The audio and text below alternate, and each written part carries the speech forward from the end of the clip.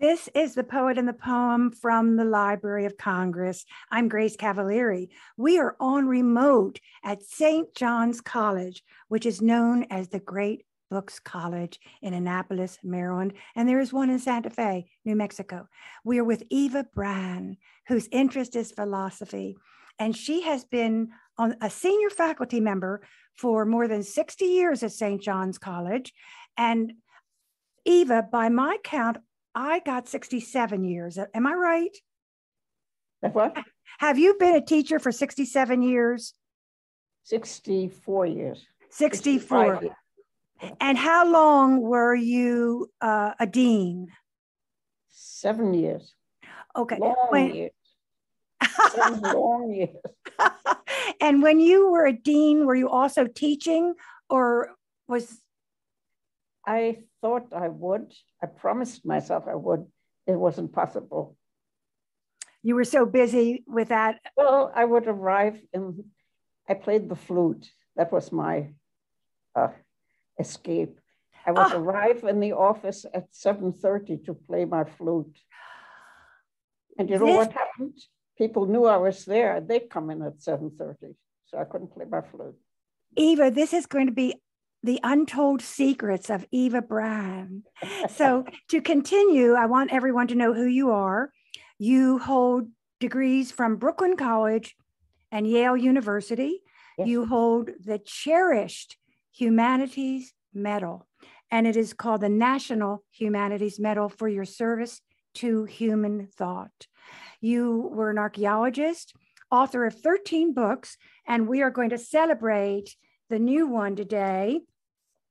Let me see. There it is. It's called Feigning. But I would like to begin by this, Eva. You were an archaeologist. Yes. How did that inspire your wish to teach antiquities and to translate from Greek? How did archaeology trigger all that? Oh, it's the other way around. I've always been interested in the past because I believe that the past is the source of poetry, the only source of poetry. Because when you look into the future and imagine it, what you're really imagining is the past with some embellishments. So the past has always been, how to put it, my favorite time episode. And archaeologists fitted that. Yes, physically. I mean, that's visible past. You go into the ground, you go 3 feet, you're twice as far back if you go 6. So that's archaeology. It's the past in actuality. Yeah. So it's a visible past. Visible past, exactly. And you have brought to us translations from the Greek. I have a wonderful book, Symposium, which is very clear, crisp translation. You have spent your life sharing this with your students. I wish to tell everyone... Grace, if I may interrupt, I have 2 buddies, 2 translation buddies, 2 people that I've worked with for years and years, I think almost 20 years now. Peter Kalkavich and Eric Salem. And we've done a number of translations, not just the Symposium. Right. It's a triumvirate. I have to say that. It's a happy triumvirate. And you know what? We've never had a fight. Even over a verb, Eva? We've had discussions, but we haven't had a fight. How does that go? Does it say you take this passage and share it, and I will translate that passage? Is that how it did? We would take a week, each week, a half page. So every 3rd week, we'd have to come with a half page. And then the other 2 would critique it. And it was mostly an agreement. It was always an agreement. I mean, we might begin with a different notion, but we'd always end up together. It was, we always came together, yeah.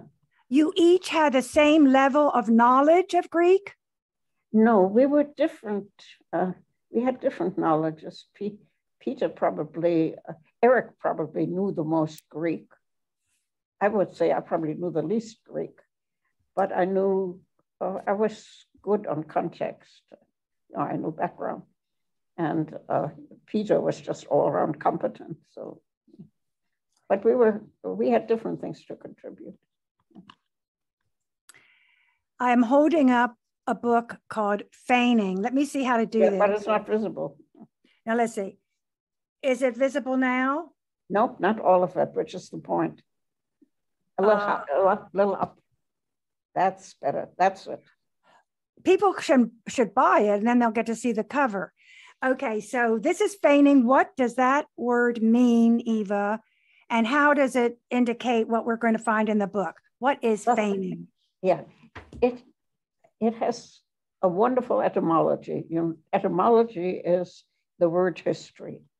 And it originally comes from dough. You can't always tell how that works, but feigning is derived from the word dough. And dough is what you can shape things from. So feigning is a shaping. You can feign a literary character, or you can make a doll from dough. That's how feigning comes to mean. Now, if I wanted to describe what I think this book is mostly about, and you check me on this, it is about that all images, whether they're mental images or images in form, have a model somewhere, that they are not, nothing is original in our mind or in substance. It all has, everything has an antecedent or an archetype or an original somewhere. Is that correct? Well, it's really, if it doesn't have an original, it might be itself original. But the word image, if you call something an image, what you're saying with the word is that it's an image of something. That's what the word image. Image is relational. You say image, you mean something is the original.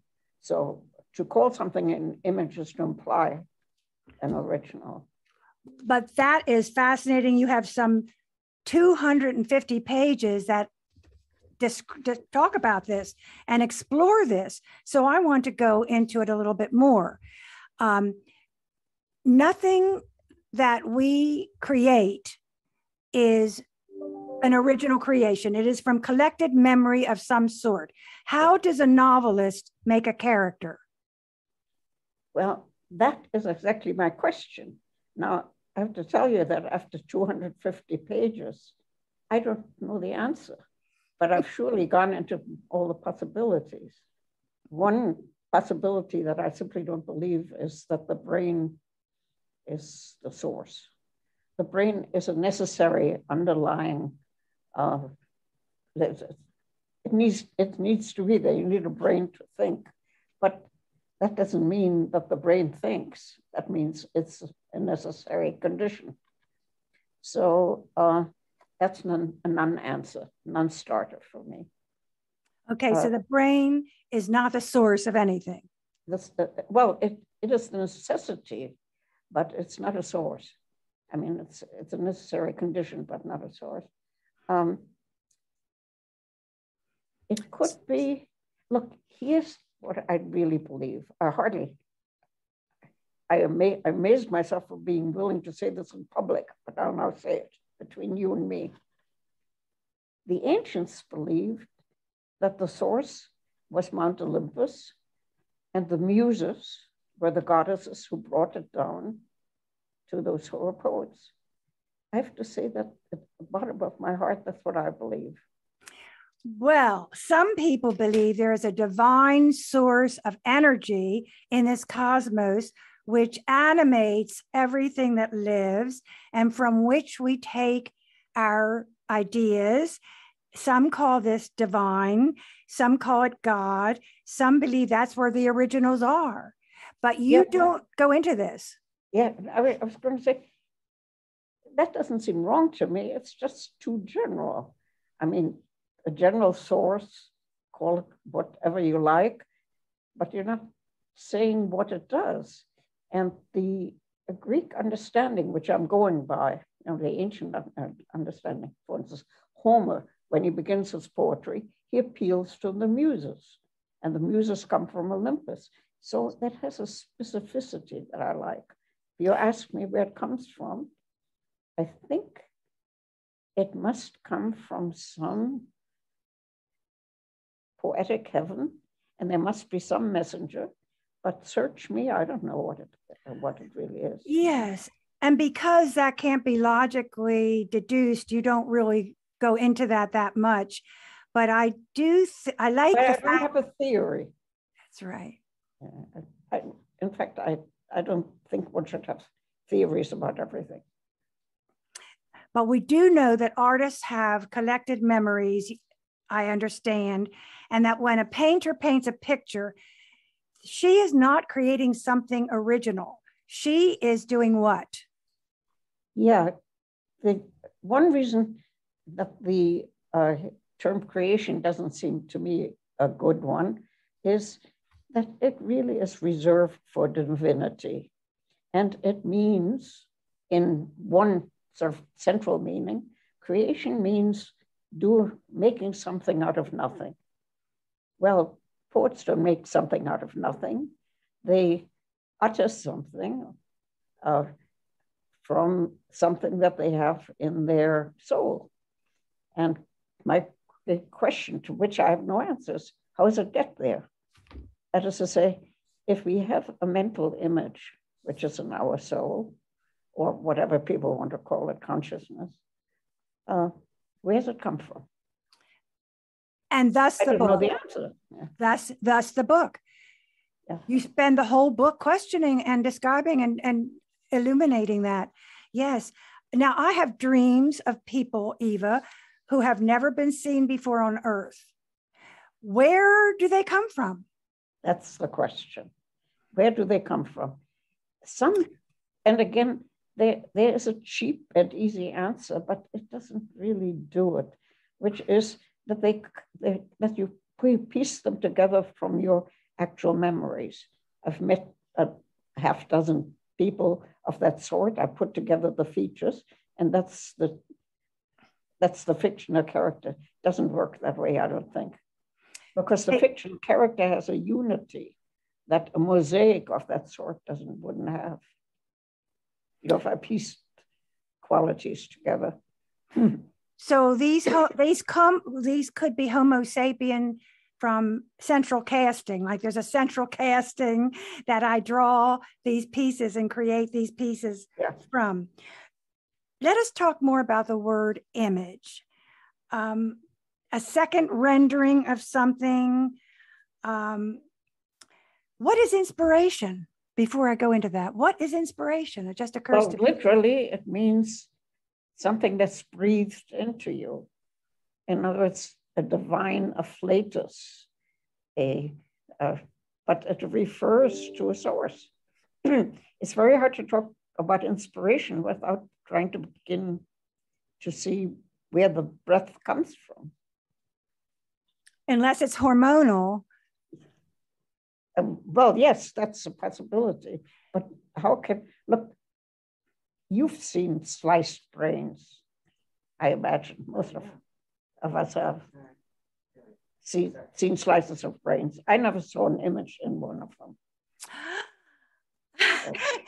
So there is the magic that you're trying to explore. There is. I think this is a moment to say something about what's worth asking about. People sometimes say, have said it to me, that if you can't give an answer, what's the point of asking the question? Well, my counter question is, what's the point of asking a question if it's got an answer? And that wasn't in the book, but it could be the next book. Well, that's sort of the underlying notion of the book, yeah. Well, I have some favorite lines from this book, Eva's top hits.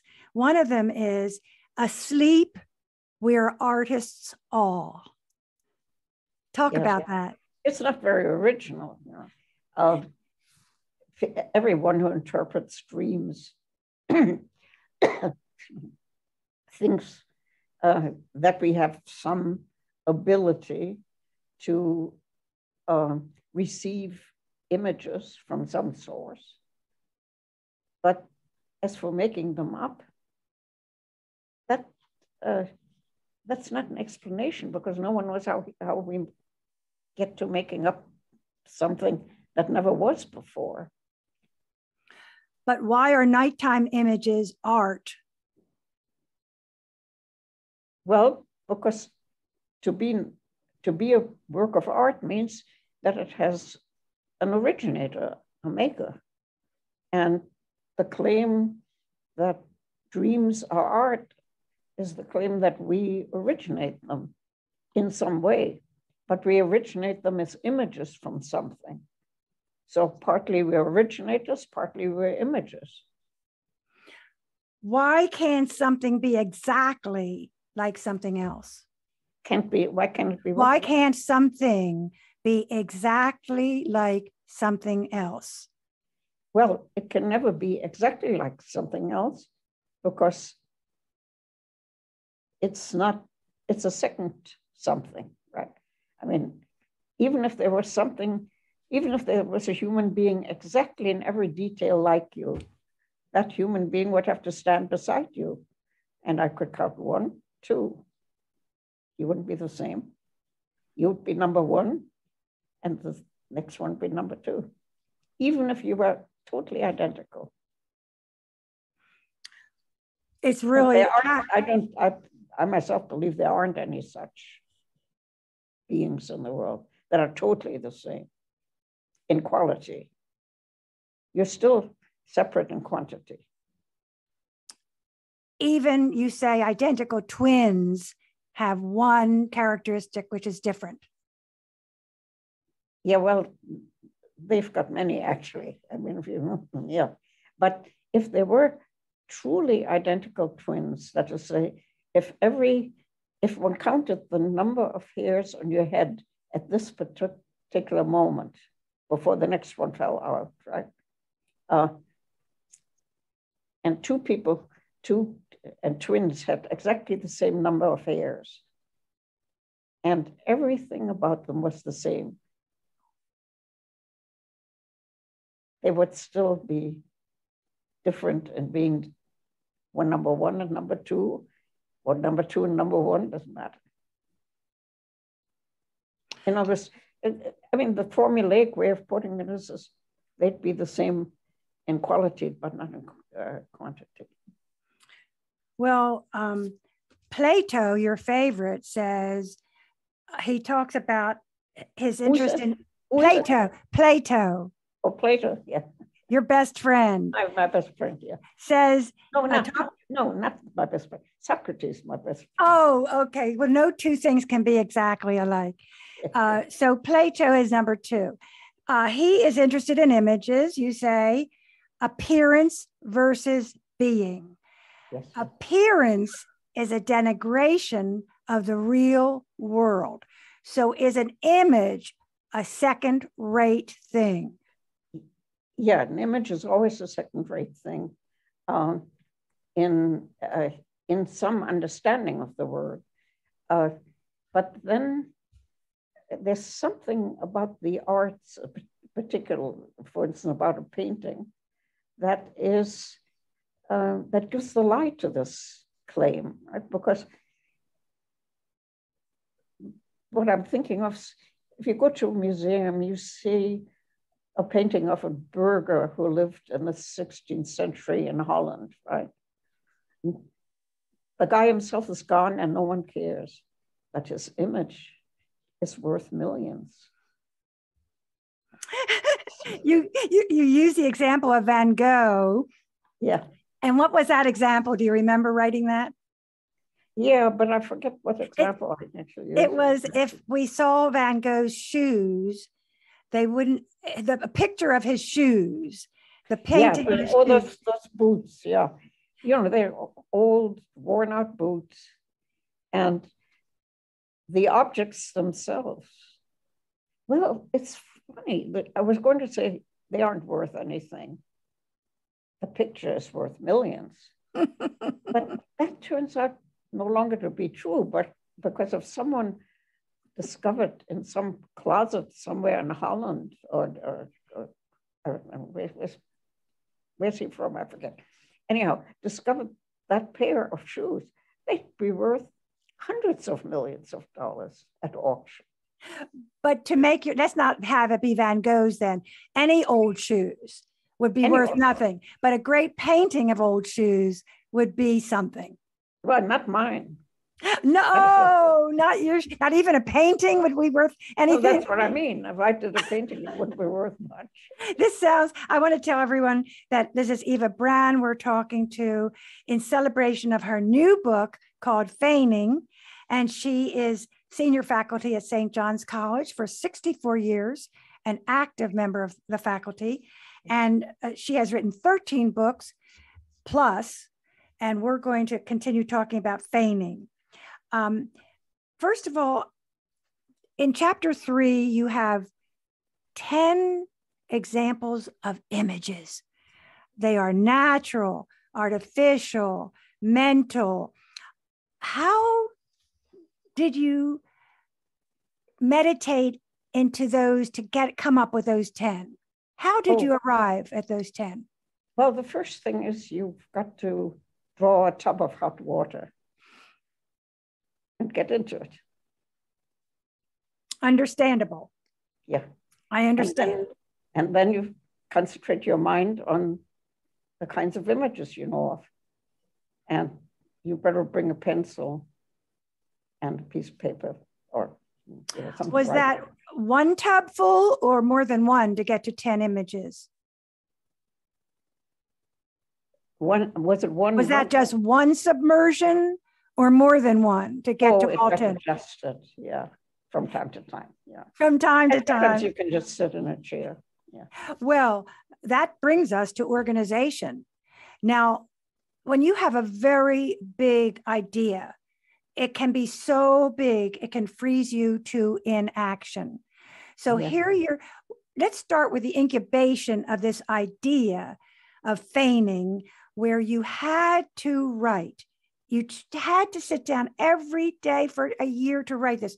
What was the trigger for this thought? Well, you know, when I sat down to write the book on the imagination, I had a stack of notes.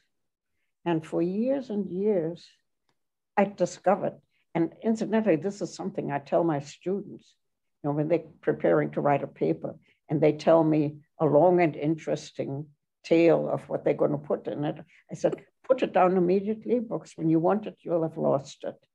And I got in the habit of always having pencil and paper and making a note. And so by the time I sat down, I had a stack, I'd say almost half a foot big. And then I cleared all the decks in my study and I laid the stack out in heaps that made sense. And then I went through it and arranged it in chapters. And there was the book. Oh, sounds easier than it is. Don't you think that your thoughts developed more, that there was not like a game of chess ahead of you, that as you went into chapter after chapter, that there became a progression that occurred to you? Or did you use these piles of paper as templates for a chapter? I did use them that way. Well, I wish I could see that manuscript. Save it. Save all those piles of paper. Actually, I did save it. I may have thrown it out. Don't. I think I've got it. I hope you didn't throw that out. So you have, but here is the incredible part. The pages are peppered with quotes, reminiscences, actual books, philosophers' sayings, pieces of history. So all of those were in your mind for you to access And then when you needed that thought, you went to the source? Yeah, well, when I was quoting, yeah, I tried never to quote from memory because you always get it wrong. So I usually had the source there. This comes from a novel, page so and so, and I know where every novel sits in my house. I go to it and I check it out. I think when you quote, you should do it right, but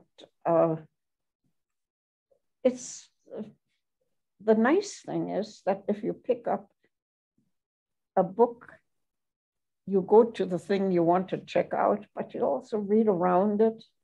So you're always discovering something new. Just to have the book in the hand is good.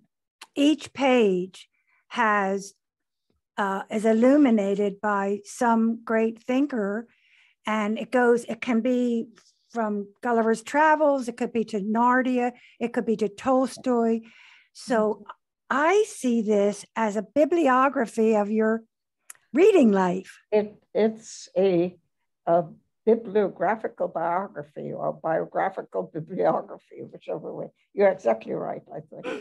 I call it Eva's literary travelogue. Yeah. It's what has led you by the hand all these years. And I think the book was written by divine intervention. That's what I think. Inspiration is the name for that. Yeah. So you do admit that you were in the zone. That I'm in a zone, that you were. Oh, yeah. Oh, absolutely. And I'm not against helping that zone develop. And some people, I think this is not the best way. They drink, yeah. But I have a cup of coffee, and the zone eventuates. That is going to give Starbucks a great plus on the stock market. Yes, Faulkner and Hemingway had other ways to alter their experience, but you can get it through caffeine. Did you like writing this? Did you wake up and think, oy vey, I have to do this? Or were you just enchanted? I love doing it.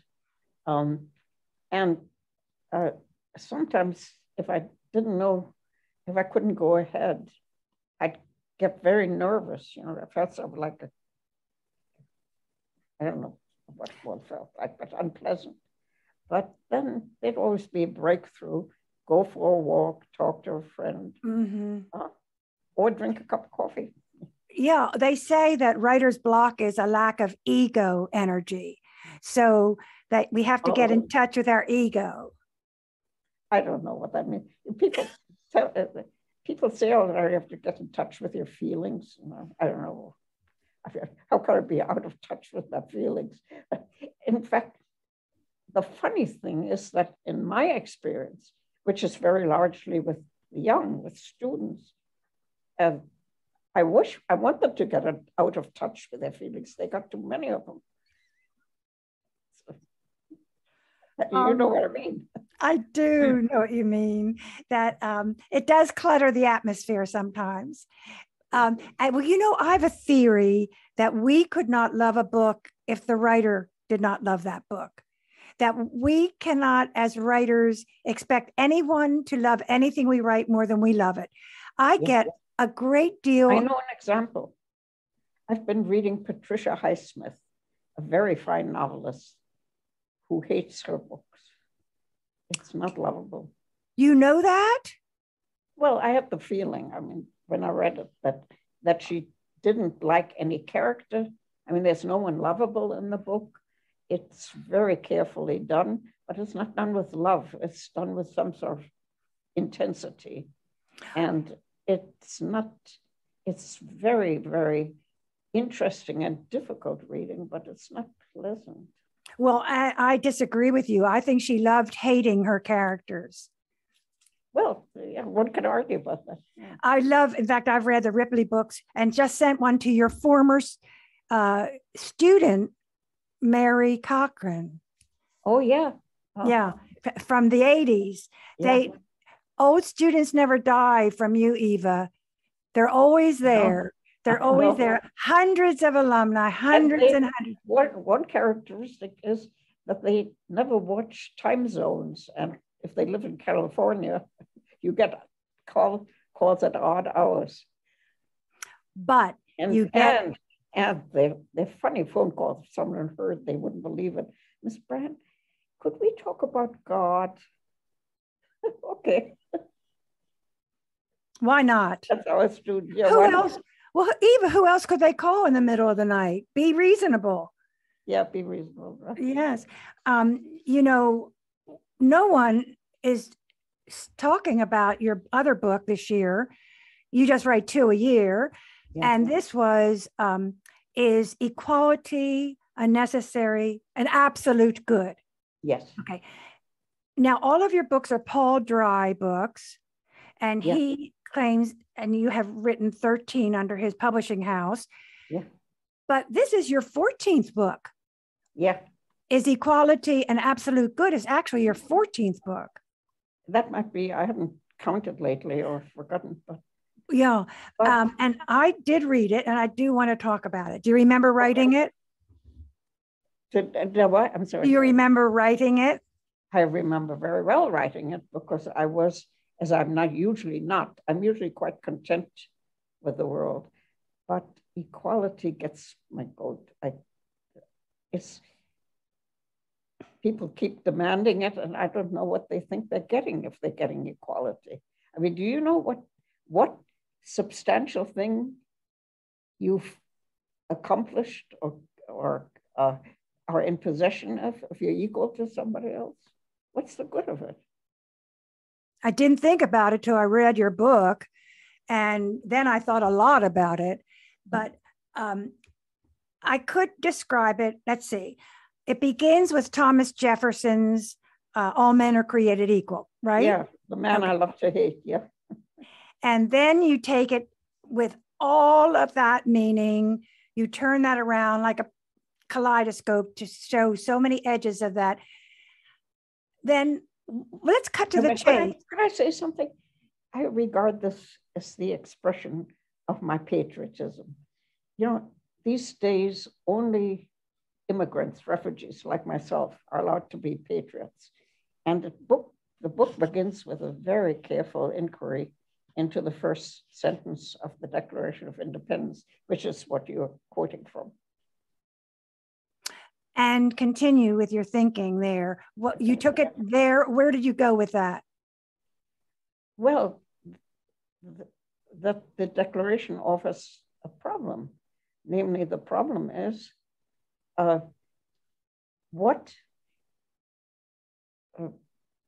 if you say that equality gives you rights, equal rights, that makes sense. I mean, but you want equality of rights. So another person has the right to a job. I want the same right to compete for that job. But equality as an absolute good, as not giving you access to this, that, or the other good, but as being itself good, that I cannot understand. I don't, if I know that I'm equal to every soul in the world, what do I get out of it? Why does it give me pleasure? Does it give me something I can consume? Does it give me some substance? In other words, I don't see the good of mere equality.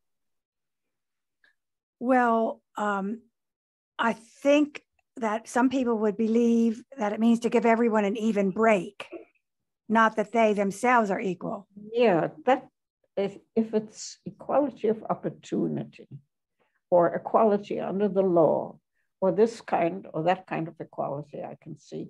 But there are people who are devoted to the mere thought of equality.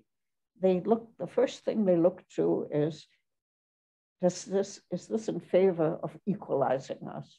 I don't want to be equalized, neither up nor down. Don't worry, Eva. Don't worry. That will never happen to you. It's Well, impossible. It's thank impossible.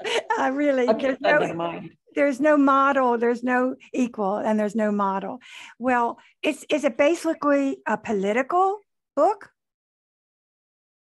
It's basically, I hope, what philosophers call an ontological book, a book about the nature of equality. But I think my interpretation of that turns out to have a strong political application. In other words, one way to put that can be very simplified. Given the choice between freedom and equality, I choose freedom over equality anytime, if one had to be given up in favor of the other. So that's political. And does communism seek equality for everyone? And ends up with being a totalitarian. That is, I think the political enforcement of equality is always totalitarian. That is, the government takes over and directs everything. But now it becomes real politics. And I want to say at this moment that I think our current problem is that we don't have a thoughtful defender, a party that thoughtfully defends that notion. Maybe they don't understand it. Yeah, exactly. And since it can't, I don't think there are very many stupid people in the world. I think stupidity is as rare as genius. So it's not stupidity, it's just thoughtlessness. Although I've seen evidence of stupidity. You think? Okay. In Congress, I have seen a few people that say things. I don't know, they might just be super clever. Oh, super clever. Wow. We're talking about the book is Equality and Absolute Good. It is the 14th book Eva Brann has written. She's in the senior faculty of St. John's College, which is known worldwide as the Great Books College. It has a branch in Santa Fe, New Mexico. There is nothing like its kind, and it is a harbinger of all the things that we hope to be good in learning. So Eva, Grace, I want to thank you for asking just the right questions to get me going. But you're taking your orals now, Eva. Now you know how it feels to take your orals. You've given enough of them anyway. Given enough, yeah. Well, I just read your book is Equality and Absolute Good on the train, and it takes as long as from Annapolis to Trenton. So it's not a big book. It's about 120 pages, maybe. Yeah, and much of it is notes, so it's yeah, but it's hefty, but it's got heft, and it looks like an author had something bugging them that she had to say. Am I right? And say that again. It looks like an author wrote something she just had to say, that it was bothering her. Yeah, that's absolutely right. It was bothering me. Mm-hmm. But the books on the imagination didn't come from being bothered. They came from being delighted. But this book came from being bothered. Well, it's very crisp reading, very clear reading, as is feigning. Feigning is very challenging, but it's easily understood because it's easily said. But back to absolute good. Let's cut to the chase. What's the answer? Is absolute good, is equality and absolute good? What is the answer? No. Okay. But you do amend that in the book by talking about how people should want enough, but not more. Will you talk about that? Yes, it seems to me that it would be good for public discourse if whenever people are moved to advocate for equality, they change their rhetoric and instead advocated for having enough. See, if I have equality, look, may I show this? Can you see that? Mm-hmm. Well, 0, 0 is equality. Well, you don't get anything from it. here's the scale. And if you put nothing on either pen is the scale. But what if 100 equals 100? That's different. But it could be, but there's no guarantee. There's no guarantees, I guess a better way to say it. Then that if you have equality, you actually get something. You may not get anything. Or you may get something you don't want. Equality could move you downward or upward. So it's equal to what? In other words, equal to what? Yeah, equal to what? Or the better question is equal for what? For what purpose? I know there are people, I've met them, who are terminally irritated by inequality. Right? Well, they should stop it. It doesn't make sense. They get nothing they can really define out of being equal to the neighbor. They could be equal. They might want a house of equal size. That makes sense. You get a better house. But to be equal in some abstract way, I don't get it. You're talking about human nature. Yeah, I'm talking about human, exactly. Yeah. So thou shalt not covet thy neighbor's goods has something to say. Yeah. But I would, you shouldn't peer around to see if there's some invidious distinction. It isn't only coveting, it's also just looking at people, with squinty-eyed envy, which is what equality is really about. That sort of abstract equality. It takes a long time for me to teach my students not to compare their writing with anyone else's. Yeah. Mm-hmm. But should we not have billionaires? Sure, we should have lots of billionaires. In fact, I once had breakfast with a billionaire. What do billionaires eat? He ate the same thing I did. It was a restaurant breakfast. It was very nice. So, and what do I care, really? I mean, what's it to, that's exactly the point. What's it to me whether he has a billion? If you both eat one egg in the breakfast together, that's, to me, a form of equality, though. Well, but the equality is perfectly natural in that way. I mean, even if he owns all the chicken farms in the world, right? And he can have so and so many million eggs. What good is it? You still can eat one in the morning.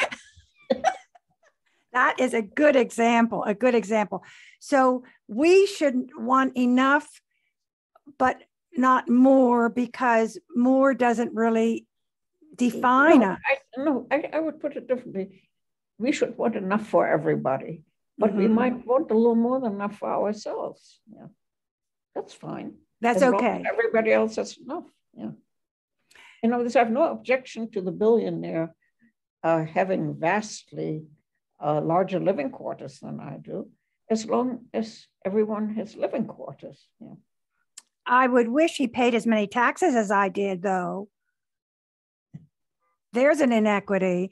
Well, so if someone says is equality an absolute good, you would say no.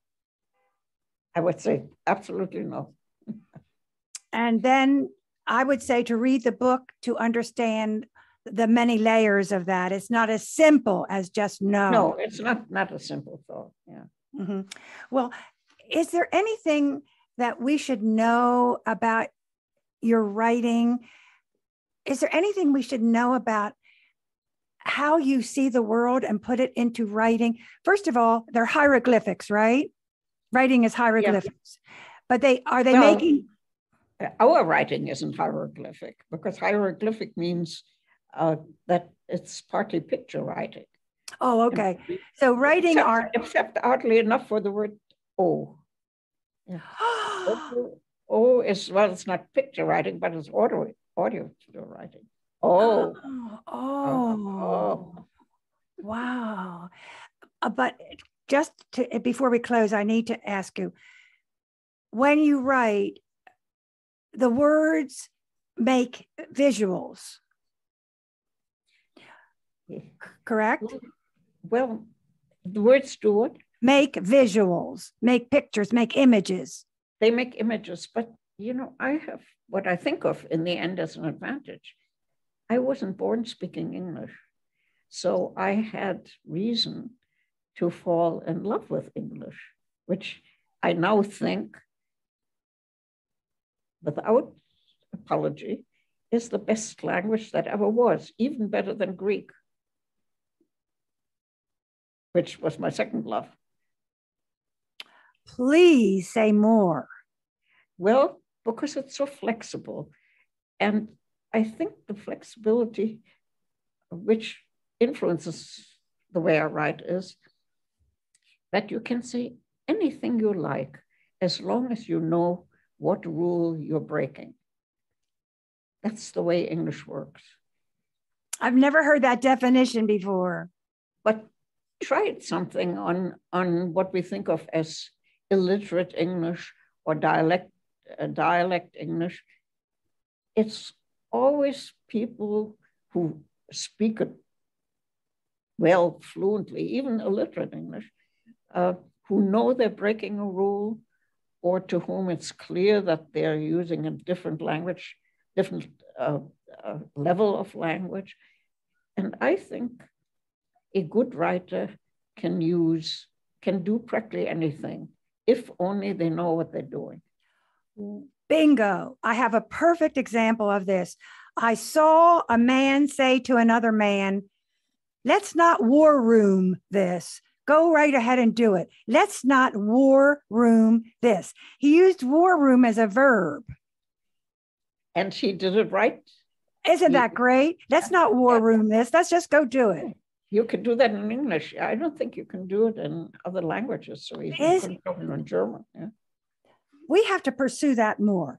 I just want the world to know that we are talking to Eva Brann, and she has been the author of 2 books this year, and Feigning is the book that I was holding up. I don't know if this can be seen. Yeah, it can be seen now. And I say, I should say one is a real tree and the other one's a feigned tree. The lower one is a friend of mine, a painter, painted that. Which is astonishing. Yeah, and then we found a tree in nature that looked like that tree. So nature copied his painting. Yeah. Perfect for your book. Yeah. I've enjoyed so much. We will have to return with your new book. Why is this called an aha book? Why did publishers call this your ha book? Yeah, because he said 2 books ago, I said to him, this I've done, no more. And he said, ha, meaning, then I wrote the second book. And I said, no more. He said, ha, ha. Do you think there's going to be a ha, ha, ha in your future? I'm not telling. Okay. This is The Poet and the Poem from the Library of Congress. We are on remote with St. John's College, and we have to thank Heather Latham and St. John's College for making this possible. We are so grateful. We are virtual. The program is produced by Forest Woods Media. Post-production by Mike Turpin, MET Studios. We want to thank the Library of Congress for making the program possible. Our funders are the Sinipid Fund, the Ravada Foundation, and Sandy Jackson Cohen. My engineer is Mike Turpin, and I am Grace Cavalieri.